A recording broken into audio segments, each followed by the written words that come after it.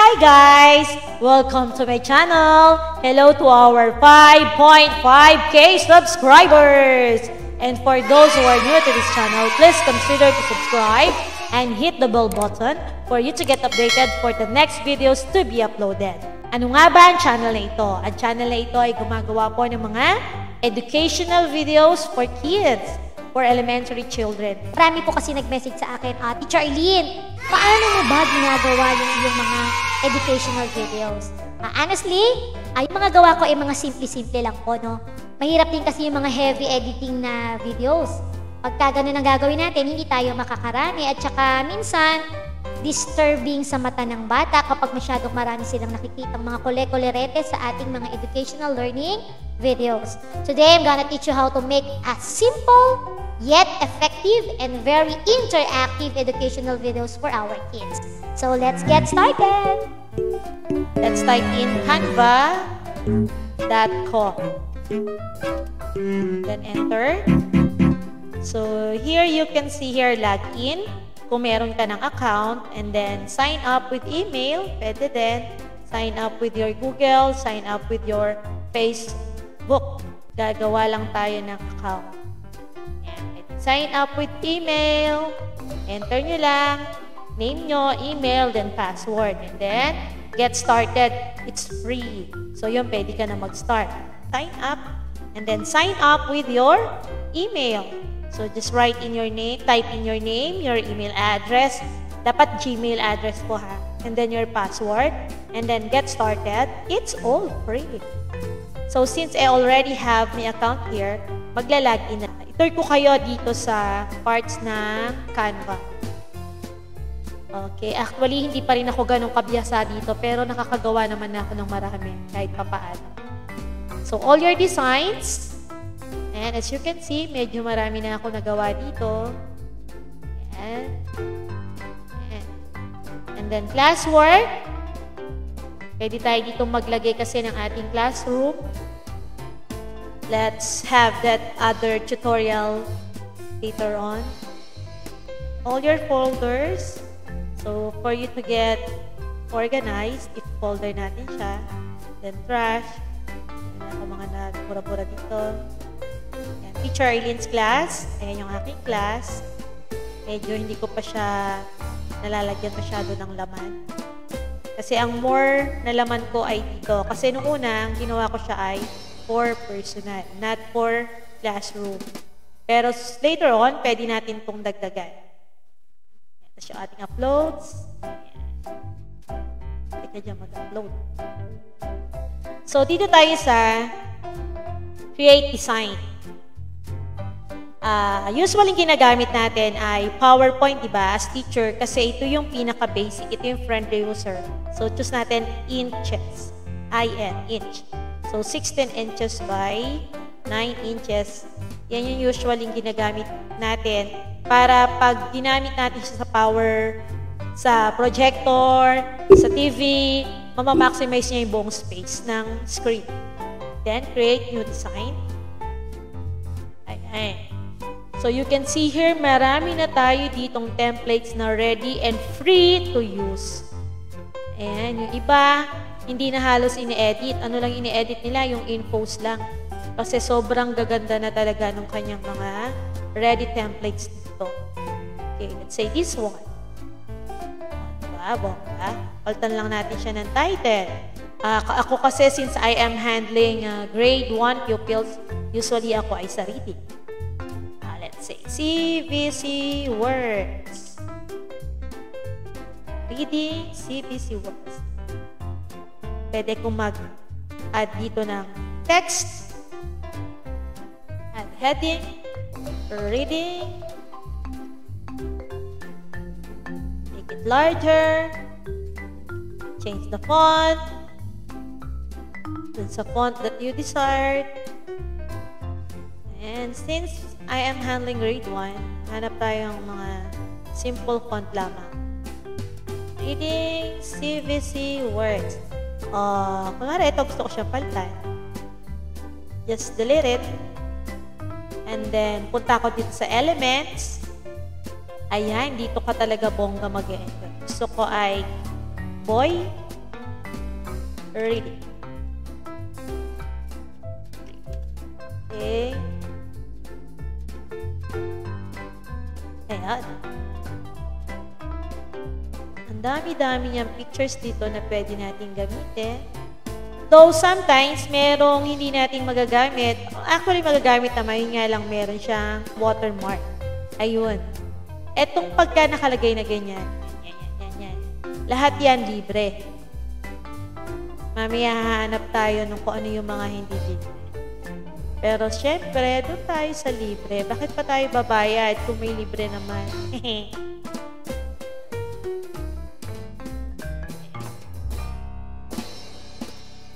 Oh, diba? Cute. Parang mas gusto ko. Kasi pagka medyo cute, yung akala ng bata, oh, madali lang yan. Ayan. Diba? Change natin yung font. Ito lang. I want green. Diba? Malamig sa mata. Pwedeng yan na ang ating cover page. Pag tayo ay naggawa, no? Ng ating mga presentation.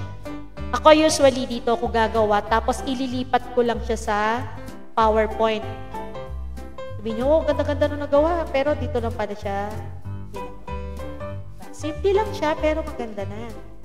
And you can see here, sobrang dami nyong pwedeng magamit. Oh, libre, diba? Pag kasi tayo nagpunta sa Google, libre siya, pero nakaka-copyright naman tayo. Meron minsang may nagka-copyright claim, which is bawal, pwede tayong kasuhan doon. And so, dito, magsasawa ka. Sobrang dami. Ayan. Kung gusto mo naman, real photos, punta ka lang sa photos, and then type in reading. Kids reading. Ayan, totoong tao siya. Ang disadvantage lang natin dito, usually, ay mga kano ang mga nasa picture. Pero minsan may mga mukhang Pilipino din naman. Gaya nito. Kamukha na estudyante ko. Diba? Ayan. Pwede dyan. Gusto mo ay, kunwari ay library. Ayan, dami. Pili ka lang dyan. Okay, ayan. Meron nagbabasa doon na bata. Ayun, nasa ka. Diba? So, ito, ako gusto ko ito. Mas gusto ko yung ganito eh. Medyo cartoon ang dating. Yan. So, how to download it? Punta lang tayo dito sa download. Ayun. And then, download. Meron siya mga suggested dyan. Ako, usually, pinipili ko ay PNG. Pag sinabi natin PNG, pag nag-layout tayo ng wait. PNG. Gawa tayo ng another page. Gawa tayo ng PNG. Tanggalin ko itong background. Pag sinabi kasi natin PNG, guys, yung side niya, hindi kasama yung background. Halimbawa, ito. Ayan. Ito. May makikita nyo, pag dinownload natin siya, wala tong white na to. So, ma-enjoy mo siyang gamitin kahit saan. Kahit saan mo siya gustong ipatong na background. Pwede mo siyang i-design sa PowerPoint. Ayan. Kunwari, gusto mo pa siya ng iba pa. Diba? Ang bilis lang. Kaysa kumuha tayo sa Google, kung saan tayo ay pwede pang makopyright. Ito, libre. Oh, ang ganda na nitong gamitin pag tayo naggawa ng mga reading materials for our kids. Ayan. So, ito na yung sinasabi ko. Download. Download. And then, dito sa suggested, pipiliin lang natin yung PNG. Meron JPEG. Pwede rin naman. Kaso nga lang, pag JPEG, yung white niya, yung white kasama din yun. PDF o PDF file. Hindi na ito pwede i-edit. MP4. For other video tutorials, gagawa tayo nitong iba pa. So, dito muna tayo sa pinaka-basic. Okay, so download, then PNG. Gusto ko medyo lakihan siya ng konti, pwede siyang gawing 1.5 na ko na super linaw na siya. Gusto mo sobrang linaw, make it 3 times ang kanyang size, kung saan pwede mo na siyang gamitin sa mga tarpaulins, sobrang linaw niyan. Pero pagka sa mga PowerPoint lang naman, pwede na yung 1.5. Malaki na yon, sobrang linaw na din nun. So, all pages. O, gusto mo ba i-download lahat yung pages na yan? Sige, download natin. Ako, ang default ko, lahat ng nasisave ko dito ay nasa download folder. Okay, open natin siya dito. Ayun. Di ba yung ginamit natin kanina, yung sa unang-una nating layout ay CVC. So, yun na nag-register dito na file name niya. Na as you can see, tingnan nyo to guys. Ano siya, di ba? Naka-compress. Yan. So, just right-click and then extract all. Diyan na din siya pupunta. Ayun, save as you want. Ayan, yung ating mga nilayout na bonggang-bongga. Okay, ayan na siya. Okay, so punta tayo ngayon sa PowerPoint. Mag-create na tayo.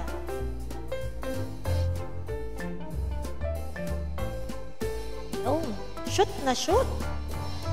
For 16 by 9 inches. Okay, next. New slide. Ako, ang kalimitan kong ginagamit ay Comic Sans. Para hindi mukhang sobrang seryoso para sa mga kids. Or kaya naman ito. Bawa, sabi natin kanina, CPC words, doon muna tayo sa Add Family. Math.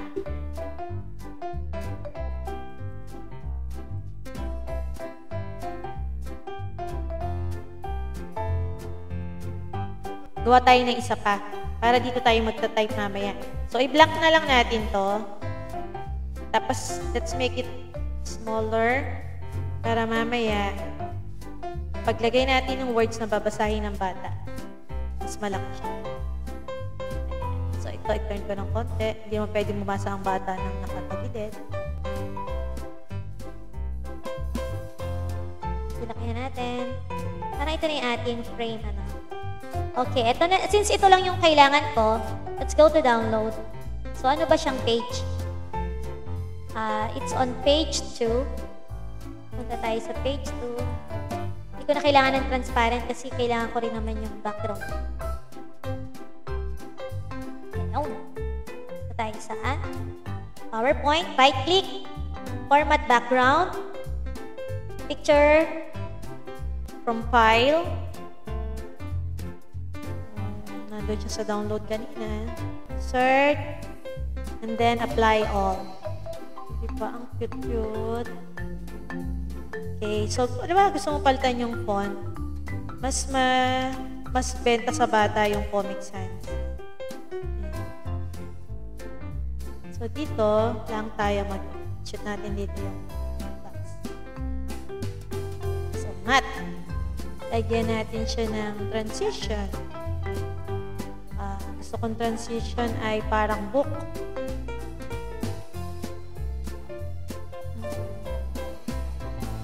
Ayan, page 4.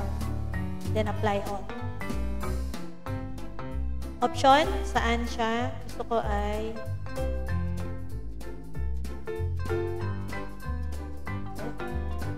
and so just duplicate it. Duplicate. Add,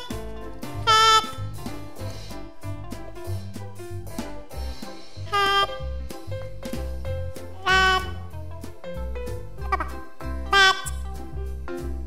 Yeah, so we have already set of words. So, gusto natin lagyan siya ng picture. So, lagyan natin ng cat, mat, hat, rat, bat. So, let's go back to Canva. Ano yung nakita na, ano yung meron tayo doon? Cat. So, add lang tayo ng page. Ito ang add page. Gusto ko to. Cute. Okay, gawin ko dalawa sa isang page. No? Pwede natin kasi siya ikat sa crop sa pagdating sa PowerPoint. Ano pa isa natin? Hat. Enter. Meron tayong hat. Meron tayong cat. Add another page. Another page tayo natin. Bat. Ha. Diba? Okay, tapos, ano tayo? Sa.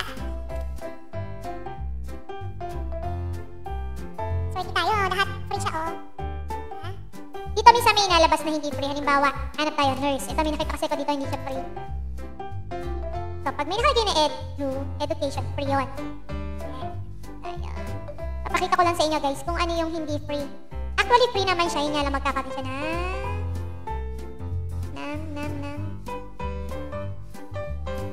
Ay! Parang lahat sa akin naging free na. Naalala ko kasi binigyan kami ng DepEd ng rights to have our own classroom on Canva. Wherein lahat pwede na namin siyang i-access for free! Thank you, DepEd. So, yung mga ka-DepEd ko dyan, free na to lahat. Dati hindi ko to nagagamit lahat ng free. Free pero meron siyang watermark. Ang pangit, di ba pag may watermark, may nakalagay Canva. Maganda naman siya. Kaso nga lang, iba pa rin yung walang watermark. Para personalize natin talaga siya, no? So, personalize na humiram tayo ng photos na free sa copyright claims. Thank you, DepEd. Libre na ako lahat. Dati, hindi ko ito nagagamit. May nakalagay siya na crown. Ayan. So, guys, pag may nakita kayong crown, ibig sabihin, pang prof account, ibig sabihin, pag nag-avail ka lang sa Canva, tsaka mo lang siya magagamit ng without watermark.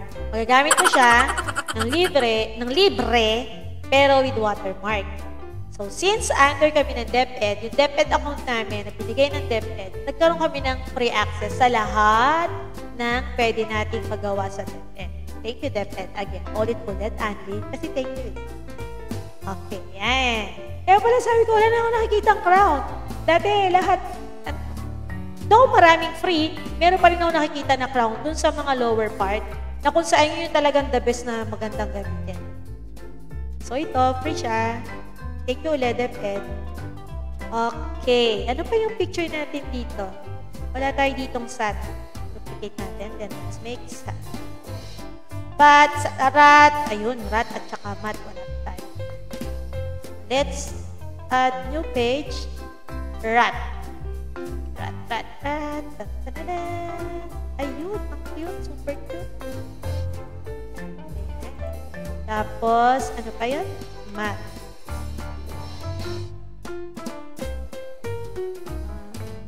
Dito tayo sa element. Kasi napansin ko, pagka yung totoong picture, minsan medyo heavy sa bata. Pag picture-picture, parang mas na-appreciate nila. Tama ba ako? Okay. Ito, hindi siya mukhang masyadong mat. Mukha siyang yoga mat, baka hindi alam ng bata. Hanap tayo na mas madali niyang matatanda. Ito na yan.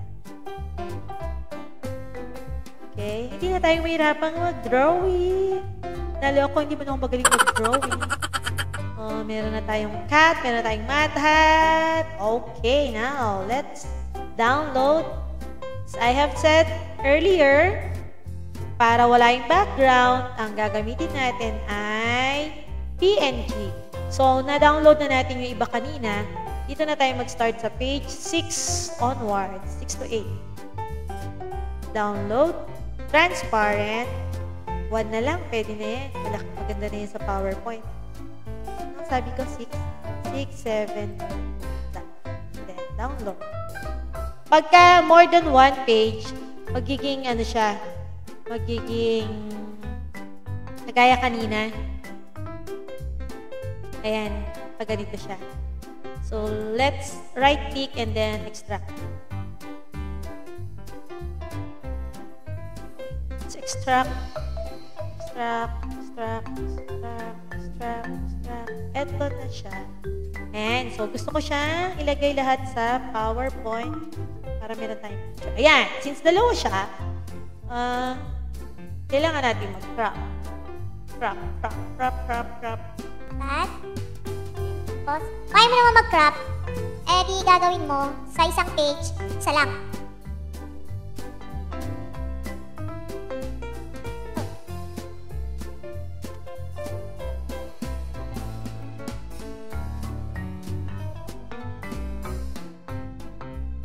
Isa naman yung nakasad. Parang medyo mas matagal. So, gawin na lang natin next time ay isa lang sa per sheet doon sa paggawa natin doon sa Canva. Yan, back. Okay. Lagyan natin kasi yan ng circle dito. Insert tayo ng shape. Circle. Paano maging circle yun? Pinutin lang natin yung shift. Tapos, saan tayo Drag ng dilaw niya. So, hawak ko yung shift dito. Pag di ko hawak yung shift, magiging ganito yung tsura niya. Insert. O, sasabihin mo sa bata, bilog, pero oblong naman yung nakita niya. O, diba? Okay. Insert tayo. Circle. So, ulit, pinutin natin yung shift. And then, drag. Gusto ko meron siyang outline na red. Gusto ko medyo mas makapal yung outline niya. Gusto ko, nandun siya sa likod ng picture.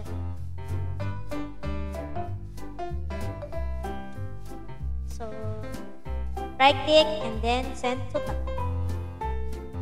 So, ito din yung ating bat. Bat. Dito. Copy na lang natin yung circle for the rest of the slide.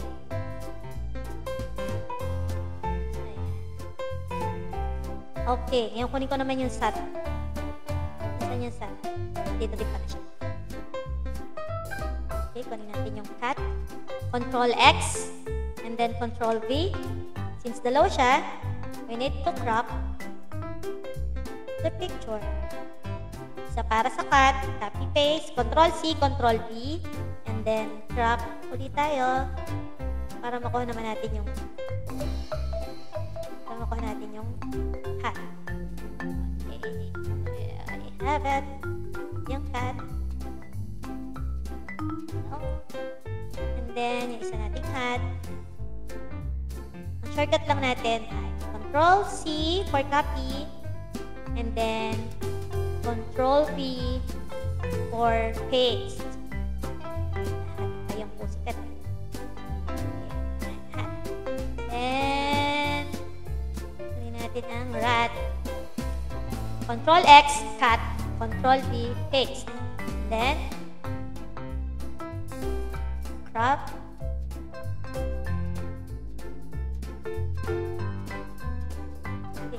Sa ating rat. Copy paste lang. Control C, Control V. And then crop. Para makuha naman natin yung Control X. Control V. Yan natin sa mat. And sat. Pit-pit naman ang batutang ito. Diba? Oh, let's see. Tignan natin siya. Ayan. Reading CVC word. Diba? Bongga. Ang ganda. Ayan. Okay. Gusto mo siyang lagyan ng voice over. Punta lang tayo dito sa, ayan, slideshow. Tapos, record slideshow. And then, click record from current, from beginning. So, halimbawa, nakagawa ka na sa beginning. Medyo dire-diretso ka na, may nagkamali ka. Punta ka lang sa current slide na gusto mong i-edit ulit. So, from the beginning tayo. Ayan, tapos pindutin mo lang yung record. Okay, ako ay gagamit ng aking VMP 800. So, record. Reading CVC words. Stop. Okay, then play. Let's see kung tama. Reading CVC words. Okay, tama naman. Nakita nyo kanina, meron siyang number. 3, 2, 1. Huwag agad-agad. Post ka ng konti, tsaka ka uli mag-record. Kasi napansin ko, pagka after ng 3, nag-usap ka agad, medyo mahina yung usap mo sa umpisa. So, record ulit tayo. In 3, 2,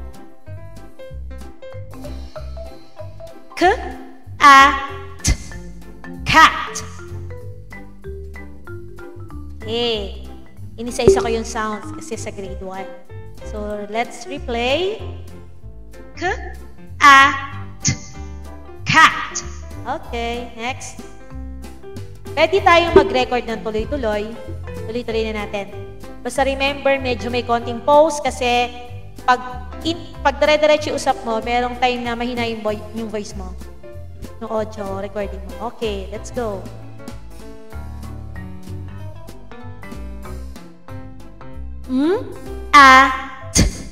Mat.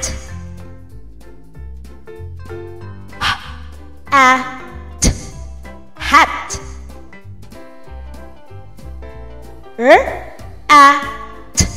Rat.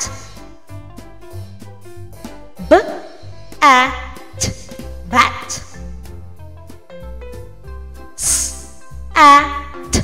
Sat. Okay.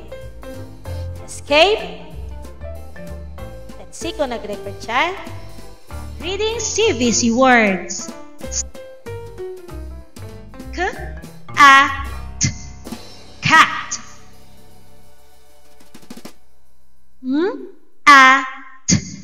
Mat.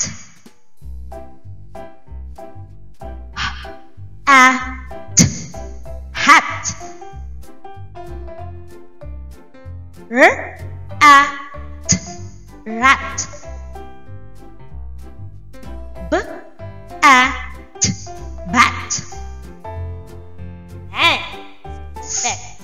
Okay, now, gusto mo naman yung mga bata ang babasa.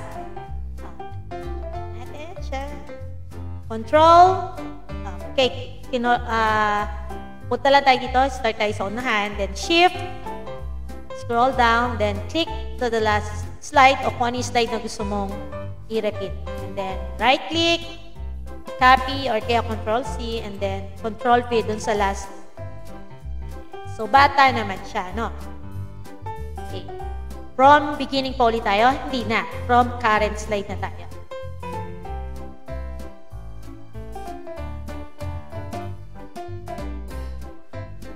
Okay, kids. It's your turn to read by yourself.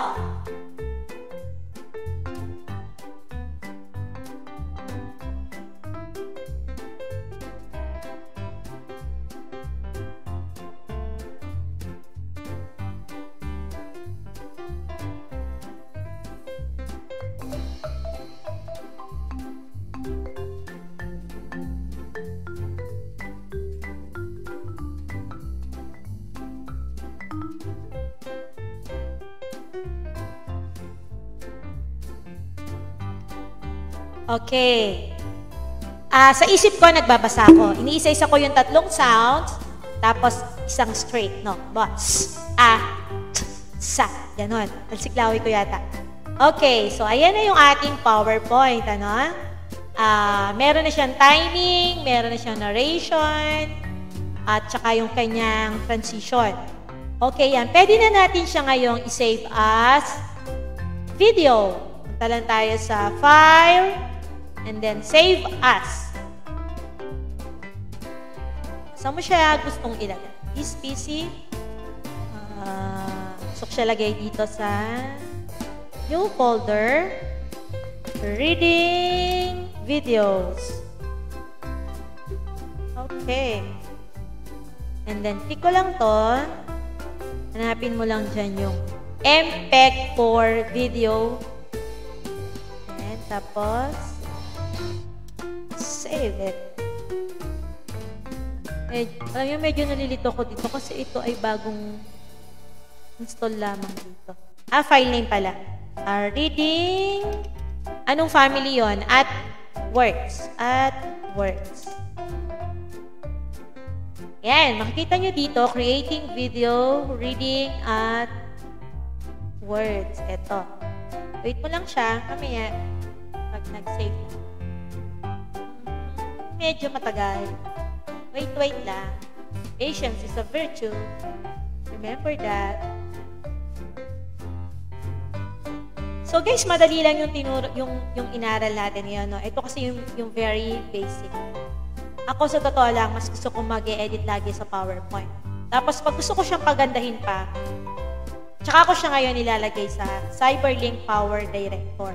At yan. Konting pasilip sa Power Director.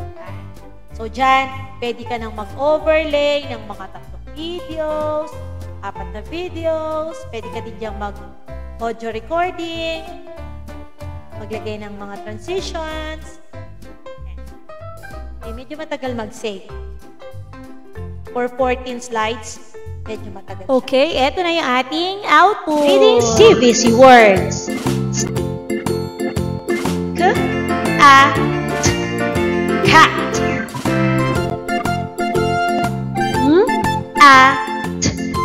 Mat.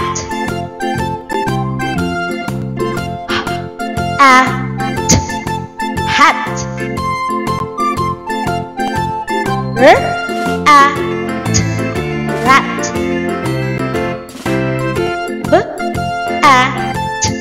Bat.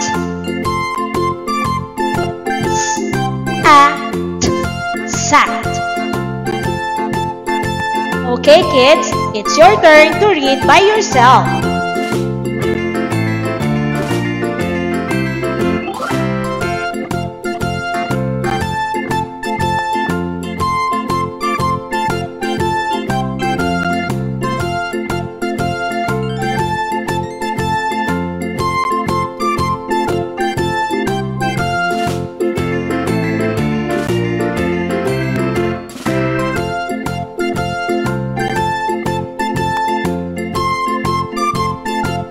Okay, so sana may natutunan kahit konti dun sa ating basic tutorial.